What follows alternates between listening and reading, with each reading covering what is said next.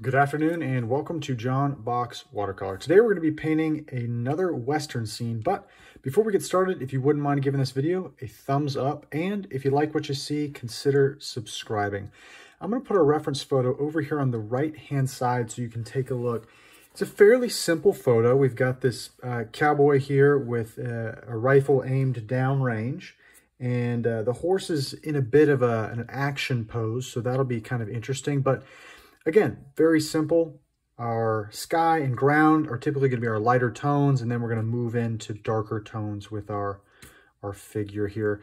Since it's so simple, I do want to try to add some abstractions and try to keep things interesting. So let's go ahead and get started. I'm going to go ahead and spray our paper just a little bit there. And I'm going to just get these pails wet here. Get some of that color moving down. And I'm just going to take a bit of dirty water and just kind of throw it all over our scene here. And since this is going to be primarily our first wash, our sky and ground here, that'll help keep things a bit lighter. I've got some Cobalt Blue, a little Cerulean, and we're just going to, again, just give it a bit of that abstract flair. I don't want the sky to be all perfect. I'm going to add a little lavender in there, and we're just going to let that run. All right. Now, as I mentioned before, now our cowboy and this horse here are going to be darker tones than our sky and ground, so I don't really need to worry too much about painting around them. I can just paint right through them. I've got a bit of a hard edge I want to soften there. All right. And let's warm up our foreground here. Got some burnt sienna, a little yellow ochre. And we're going to do that same kind of thing here where we just sort of abstract everything in here. Now, as we're down closer to the bottom, we're going to get a bit darker and a bit thicker with our pigment here.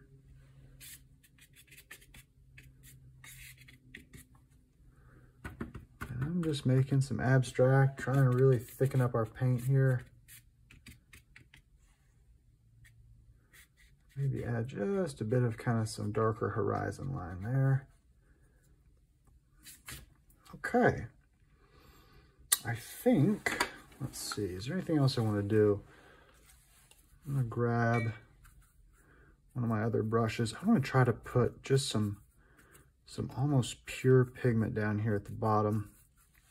And I'm going to use my brush and sort of just splatter that paint down there. And again, I'm focusing on keeping that primarily on the bottom down there. As our figure gets closer to us, we're going to have darker and darker colors. So I'm going to try to blot out. Got into our sky a little bit, but that is okay. Again, we're going for more of that kind of abstract feel. Okay, so let's let this dry, and we're going to come back and we will start our figure. All right, we're back. This is now completely dry. I think this turned out very nicely. We've got some little abstractions, some dark speckling in here. Looks really nice, but let's go ahead and get started on our main figure. Now, our figure is going to be made up of two tones. I want you to think of your paintings in three tones, but specifically, the figure and this horse here are going to be two tones. Our first tone was just the sky and background, and with these next two tones, we're going to get a bit darker. So, let's start off with our hat, and we'll work our way down. I'm just going to use a warm color, and that's a little yellow ochre there. Let me grab a smaller brush. When you're doing sort of more detailed work like this, you do want to have a smaller brush that you can use. And something else I want to be thinking about as I work through this is making sure to leave a few areas of light within our figure, just for little highlights and things. I'm going to have a bit more of an orange color here for the face. And we'll let that bleed into the hat there. All right. And now for the shirt. Now my reference photo is in black and white, so I can really choose what I want here. But since we've gone so warm with the face and hat there, it might be nice to cool things down a bit. If we give him sort of a, maybe a blue-gray shirt. I'm gonna grab just a little bit of Chinese white here. All right. And again, I want to try, if I can, to let my brush kind of dance around a little bit. I want this figure to have some feel and some liveliness to him. Let me pick up some more of that paint.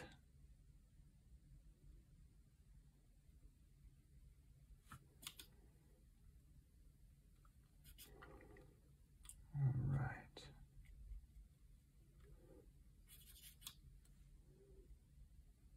And let's warm it back up again for the kind of gloves. I'll do something a bit darker there. Maybe put in just a little bit of that burnt sienna there and kind of let that bleed in. And he's got this rifle here, which we're gonna keep warm as well. We'll darken up the barrel here.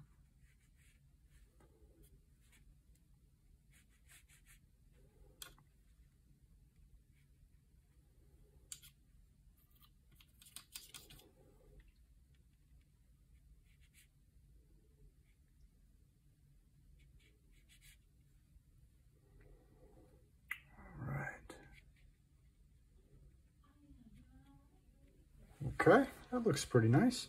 I'm going to grab a little water just to spray it, keep it alive. Let's keep working. And get some more of that kind of lavendery color we had going to finish off the shirt there.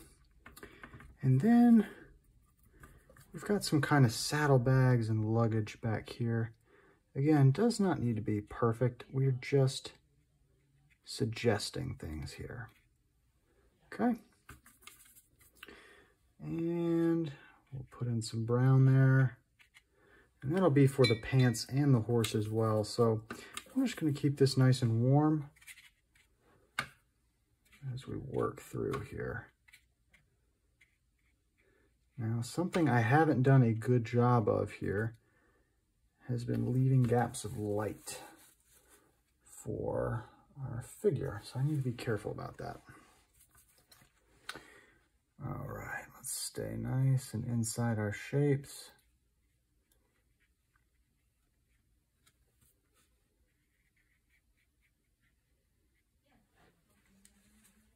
Okay. And I know it looks a little bit like nothing right now, but I'm just trying to get my first marks down. And I'll come back and take this brush and go right up to the edges. I'm just kind of getting things started. All right, let's finish some of these ears off here. Okay.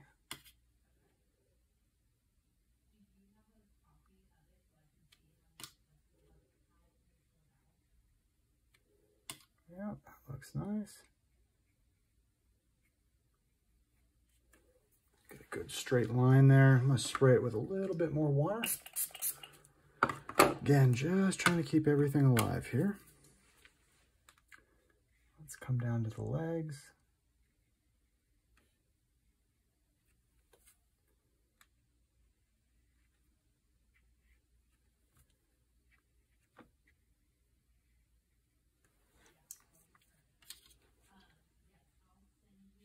And if you don't have a small brush like this, you can get away with a larger brush. You just need to make sure it's got a good tip on it and just really take your time. I think these smaller brushes are always going to be a lot easier, but you definitely can get away with a larger brush. Don't let your materials hold you back of of trying something new and different. Okay.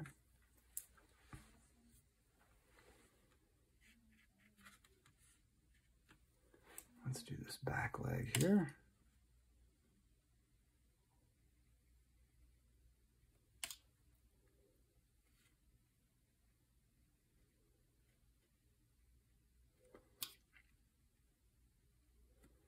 All right, there we go. Let's get those bottom hoofs in there.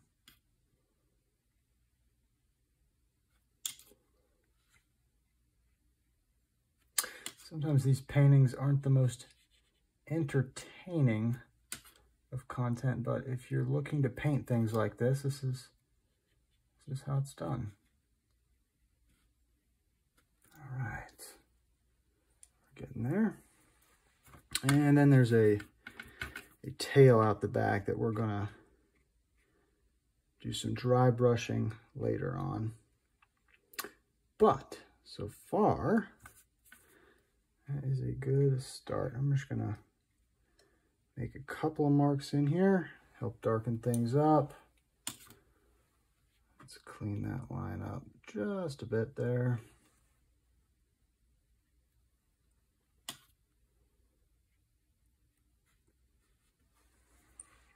All right, now I'm going to take my little palette knife here and pull a couple of highlights in here. These are for ropes and things. On the back of that horse there. Maybe for the leg as well. You know what I may do while this is still wet is we're going to have to get in that mane. I may just put just a little bit of something there. I'm going to dry brush a lot of it, but just something so that it'll start to bleed into the figure there. Okay. All right. We're going to let this dry, and now we're going to come back and we're going to add our third dark tones to really make this thing come to life. All right, we're back. This is completely dry, and we're ready to add our darks. Now, this is what's going to really start to make this painting come alive. Now, the first area of darks that I notice when I look back at that black and white reference is going to be the hair underneath this cowboy hat. And so I'm just mixing up a warm, dark color. Again, I'm not too worried about particulars. I just need it to be darker than its surrounding colors, and I need it to be on the warmer side. That's about it.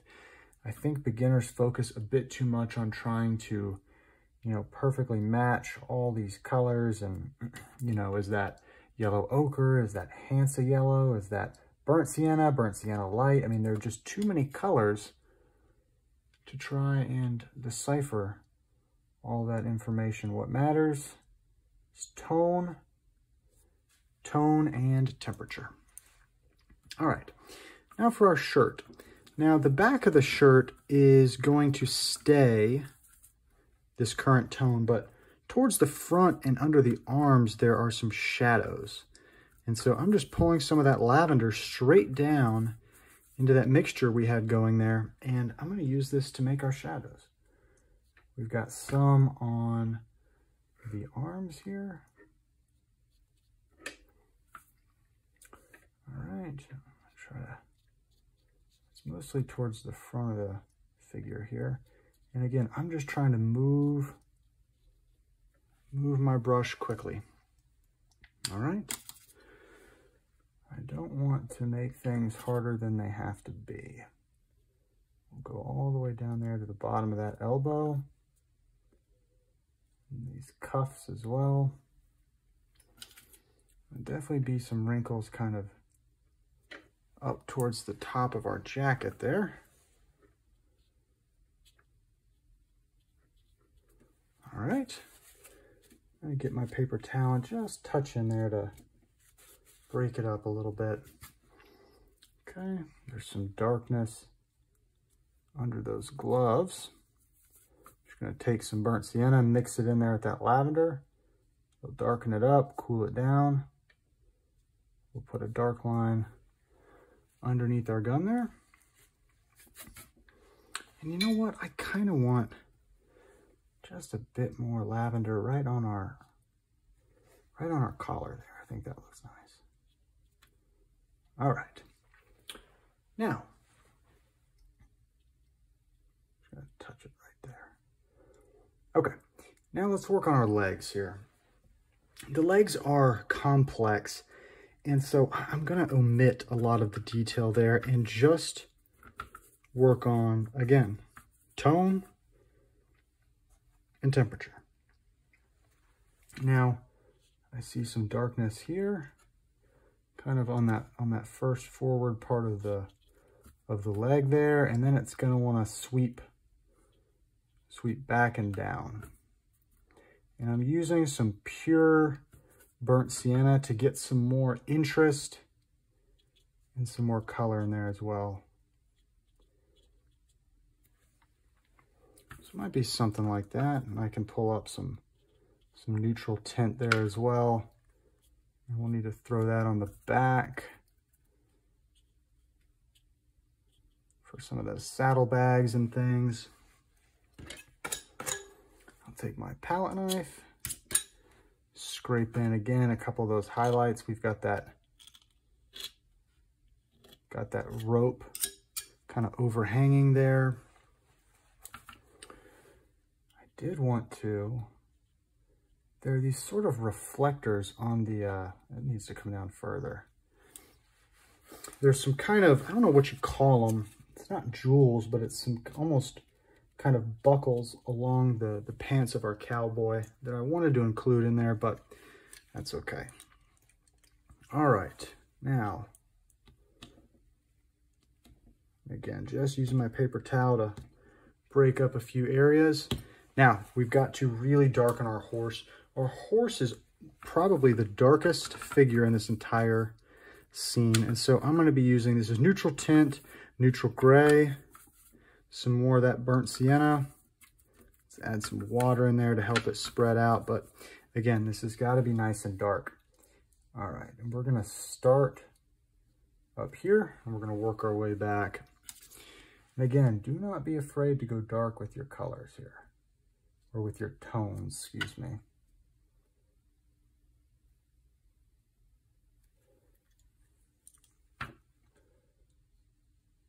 I want to leave maybe just that outside with that same tone from our original wash there, just to give it kind of like a little sort of halo light effect. And I'm going to be using that paper towel to drag and create interest in different areas.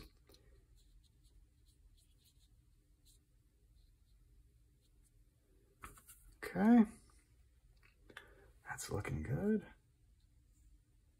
Oops, I may have cut a little too far into that neckline there, but you know what? We'll just do that. Make it a little interesting abstraction. One of my favorite artists, Joseph Zbukvich, who's a watercolor artist that is much better than myself, probably one of the greatest of his generation, likes to say that there are no mistakes in watercolor, only little gifts. And so try to think when you're working that, you know, if you stray a little bit outside the line or something doesn't quite come out the way you want it to, just try to treat it as a little gift, a little chance to get some abstraction in there. Oh, I think that looks really nice there. And that's just some dry brush work. It helps to have an old brush nearby that can't hold much water, and so it just kind of scrapes the paint across. And so if you've got any old brushes, don't throw those away. Don't throw away your old brushes. Sometimes the cheapest brushes make the absolute best kind of detail and dry brush brushes. All right. Let's add some darkness on the bottom of that hoof there.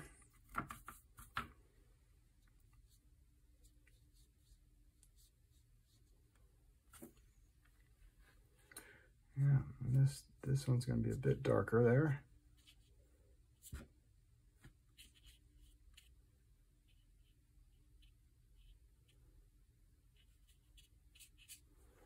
All right.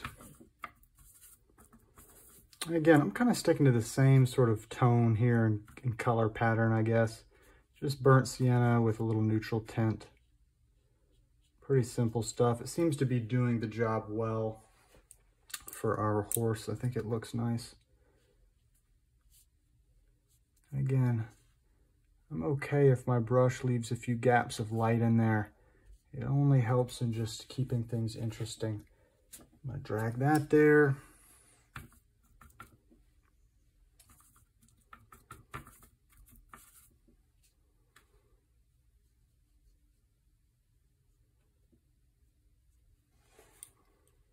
Okay.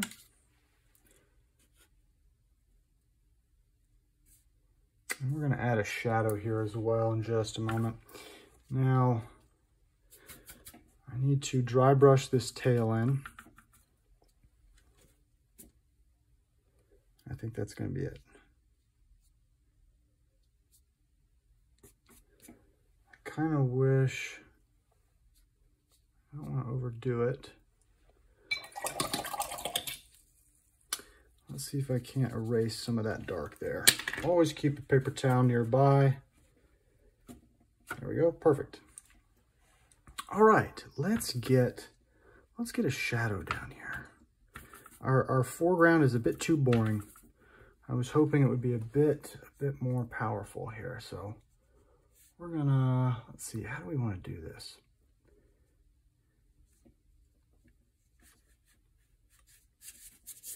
Again, I want to keep this fairly loose. It's just nice and warm. Whenever you do your shadows, just think of them as reflections, essentially. I'm just trying to draw mirror images of what is already down there in front. Let's just do something like that. Kind of drag that through there.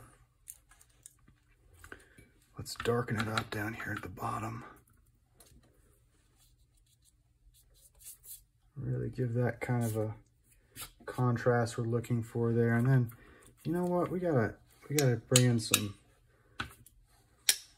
yeah, add a little abstraction in there, get some dirt and things flying. There we go. I think that looks nice. All right, let me grab my palette knife. I want to make sure, again, we got to keep some highlights through here. Okay. I think this looks pretty good. I am tempted to add something in the background here, but I kind of like the contrast of this really dark figure, this dark shadow. It kind of pulls everything forward a bit. I'm going to connect that to that hoof there. Yeah. I think that looks good, and I do want to make that a little bit closer. The horse is kind of up in the air here, and so I want to try to bring in the bottom leg parts of that shadow a little bit. Maybe I'll throw some water down there. Again, I'm just trying to keep it interesting. That's all. This is where you can really kind of, you know, add a little artistic flair if you want. Okay. Now, I want to see, I might just add just some kind of lines back in there. But you know what? I don't like that. Let's get rid of those. I'm going to leave that as is, and we're going to let this dry. We're going to come back and add a few highlights. So be back in just a moment. All right, we're back, and we're going to add our final details and highlights here. Now, the first thing I want to do is, he's got the reins in his hands while he's pulling up here, and there's also a bit of rope just there. I'll do that. I'm just going to pick up some pure neutral tint and just throw in some even just darker darks in a few places.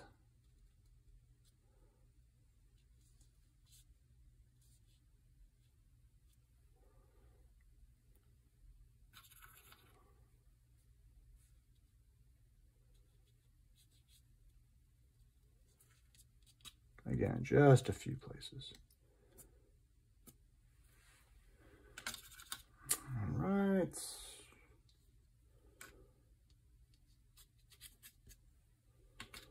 Okay.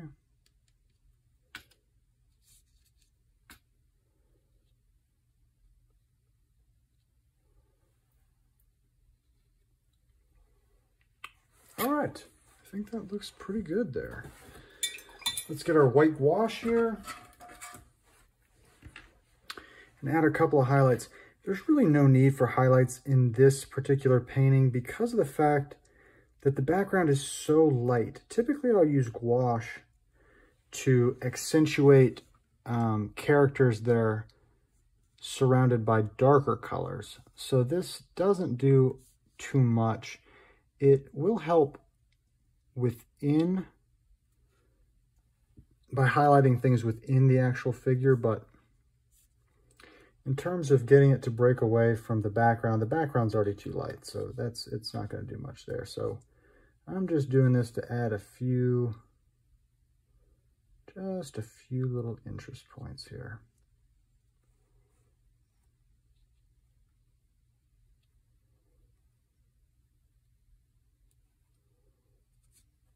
Okay. All right. Let's give it a sign, and we're going to be done, and we can go over what we did well and what we did not so well. Always an important topic to go over every time you paint, so that next time you can improve. There's nothing worse than just painting and just saying, oh, that was good, oh, that was bad. You need to understand why it was good and why it was bad. All right, let's take the tape off, see if we got a decent line. Looks like we did. Okay. All right, let's start off with the bad of the painting. I think I should have found a way to make it a little bit more interesting in the background. I could have added a mountain range, maybe some birds or something. I don't know, it's just a pretty plain painting, and there's nothing wrong with that. But just for my, kind of particular style, I like to have a little bit more going on. I think our figure looks great. I mean, it was kind of the point of the entire painting. I could have spent a little bit more time with my shadow. It was kind of an afterthought there, but again, I think it's fine. I like the splatters we've got going on to add a little bit of action and feel to things. But overall, yeah, maybe just wanted to add a little bit more of something going on there. But anyways, I hope you enjoyed watching this video. If you stayed with me to the end, I appreciate it. All of these paintings are for sale in my store, the link for which is in the description of this video. And remember to keep on painting. Thanks.